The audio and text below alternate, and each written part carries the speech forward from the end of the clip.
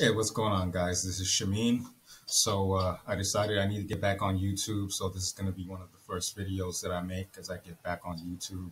I want to talk about decentralization, which is something I've actually talked about quite a few times over the years. I think it's going to be one of the major principles or prevailing themes that we see play out over the next decade, and honestly, maybe even over the next century as we kind of take a look at what's going on in the world. Um, I think also that decentralization can be a solution to a lot of problems and issues that the world is currently facing. So I'll go ahead and get into it. Um, I'm going to cover a few areas briefly just to talk about it. Food production and supply chains is one area, education is another area, finances, utilities, and then also cybersecurity. So, food production and supply chains is one of the big ones. I mean, the coronavirus pretty much exposed a lot of weak links in our supply chains and our food production processes.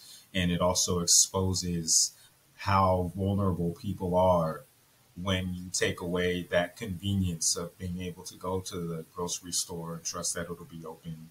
Or, you know, there might be situations where weather conditions don't allow you to travel somewhere to get food, or maybe even to where the conditions don't allow the stores to open, or maybe now even you have production plants or things like that that aren't able to operate.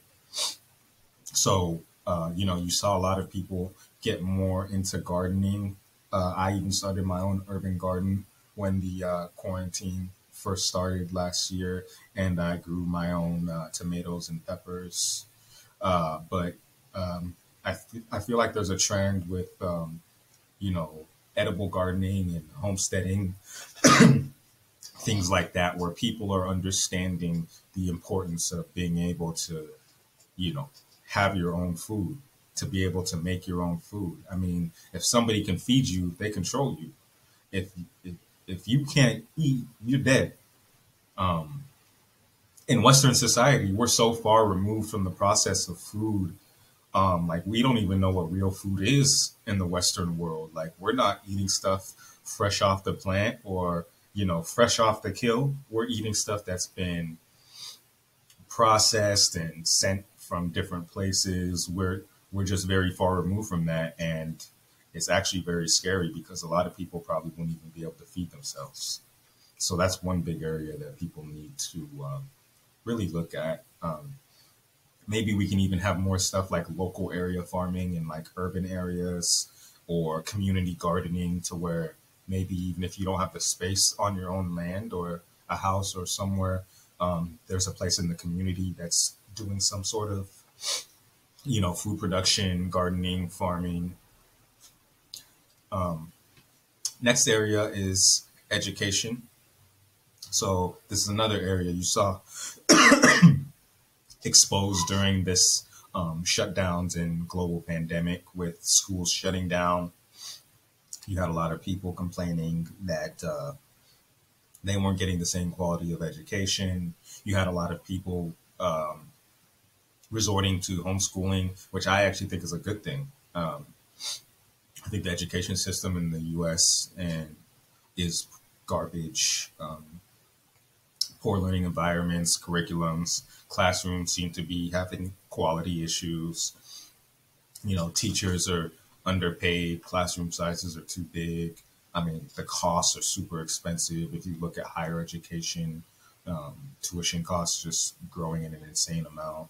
Then you also have the issue with progressive credentialism, to where you have people that are kind of being forced to get the next degree and the next certification for these jobs, and it's entry level jobs. So an entry level job 20 years ago wouldn't have required a bachelor's and years of experience, but literally many entry level jobs these days actually require like 2+ years of experience plus a degree. And it's like, damn, where are they supposed to get this experience from?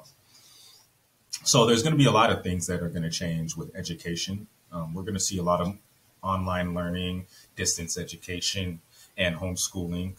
Um, we're going to see some focus on skill building and vocational training. Like, for example, after I got laid off from my business development job in 2019, I took some courses in content strategy and SEO. I did an SEO mentorship and was able to get a job at an agency, and then recently switched agencies this year to an even better position.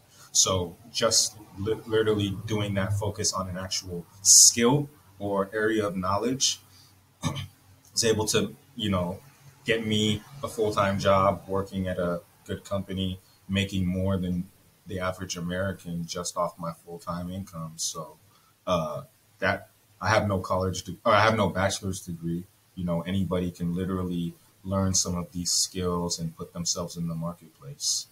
So apprenticeships and mentorship programs are going to be big. I think we really need to make a push for this, especially in the Black community, but across the board to start embracing apprenticeships so the younger generation can learn from the older generation. It doesn't necessarily need to be 4 years of college or a bunch of general education. It could be like, hey, once you're 16 years old, you go, with your uncles or some other men in the community that have professions or skills that they can teach, and you take them on almost as like an internship, but, apprentice or mentor programs.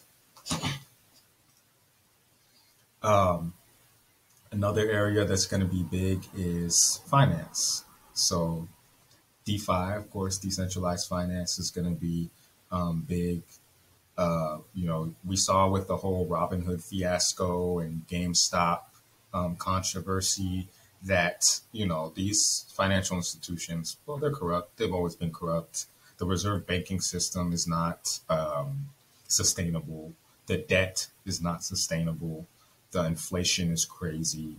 We've already seen places in Africa, Venezuela, where people turn to Bitcoin, like Nigeria, Venezuela, and India are some of like the biggest places that use Bitcoin or do the most cryptocurrency transactions because the local currencies often aren't that strong. Venezuela for sure had their whole collapse that they're dealing with. So um, even here in the U.S., we experienced a coin shortage last year, and 22% of U.S. dollars that are currently in circulation now were actually created in 2020.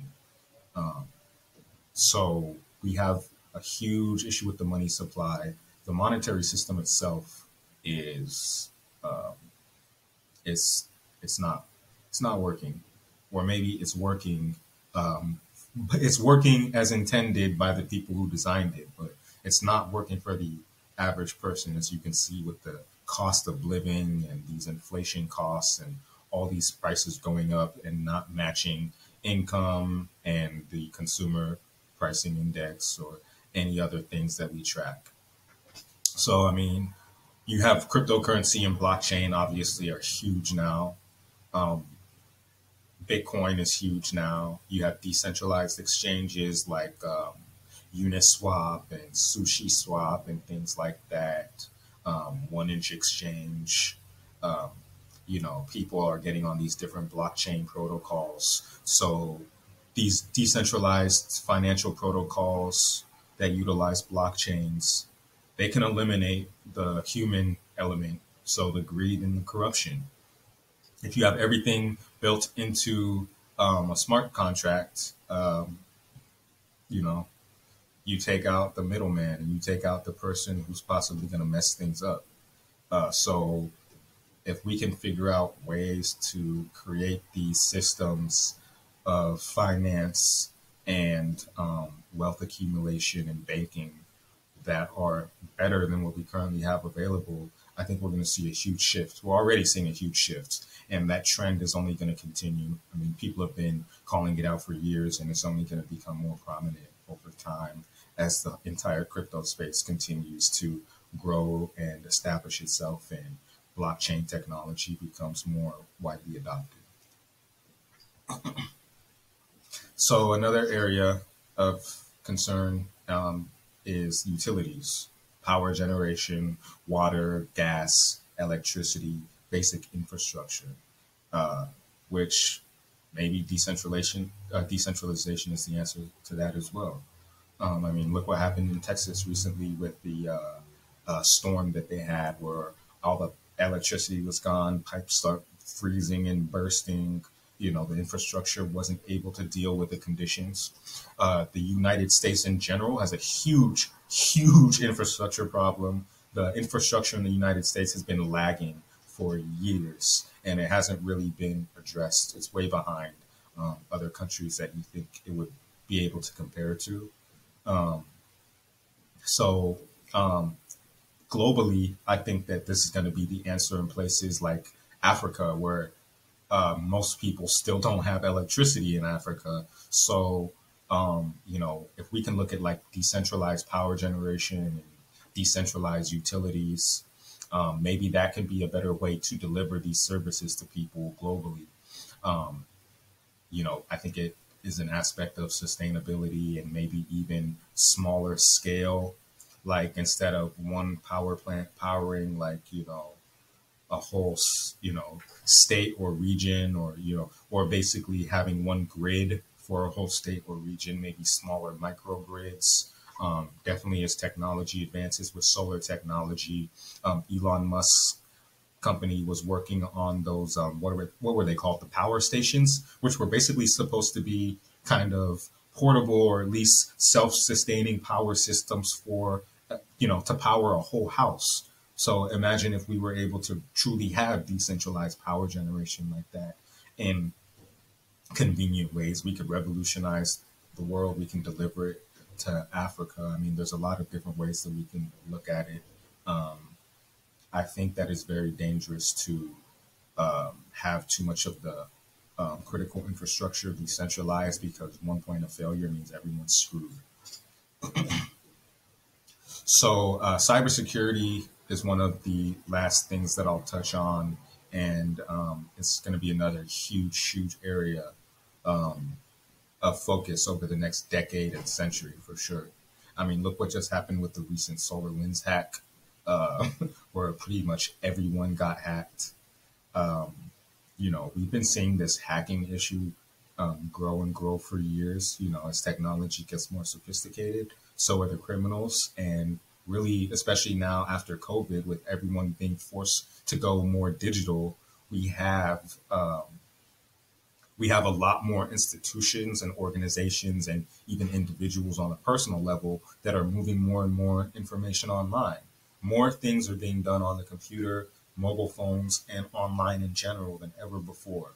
So it's just going to create more vulnerabilities. You know, they talk about the IoT, which is the Internet of Things, which is basically the idea that soon almost every device will be connected. I'm not sure if that's necessarily going to be the answer. You have, of course, blockchain technology, which I think is going to kind of revolutionize the tech space. It's already doing it so far, but we're only seeing the beginning. Like, nothing, we haven't seen anything yet.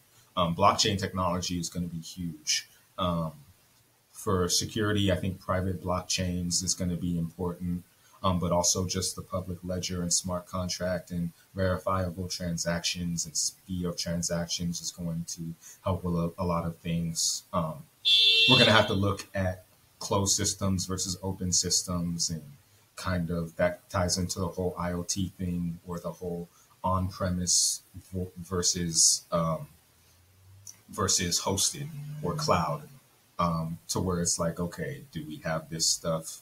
Do we have a kind of closed system that's compartmentalized, or are we just out there and we're going to figure out a way to secure ourselves in an open network? Um, we might start looking at better storage silos and compartmentalization of data. I mean, the cybersecurity is going to be a big area.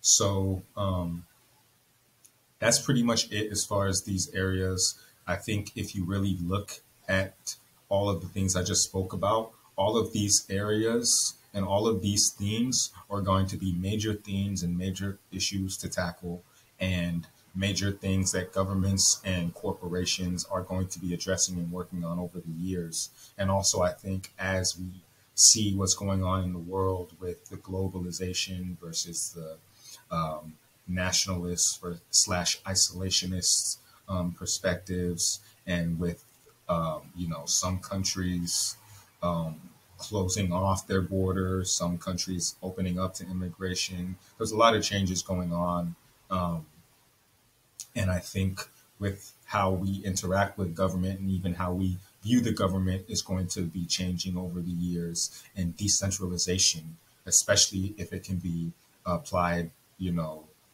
privately, or if it can be done privatized, it's going to be a huge way for people to take their power back. So hopefully that was a good enough breakdown of what I think about these, how decentralization is going to apply over the next 10 to 30 to even 100 years.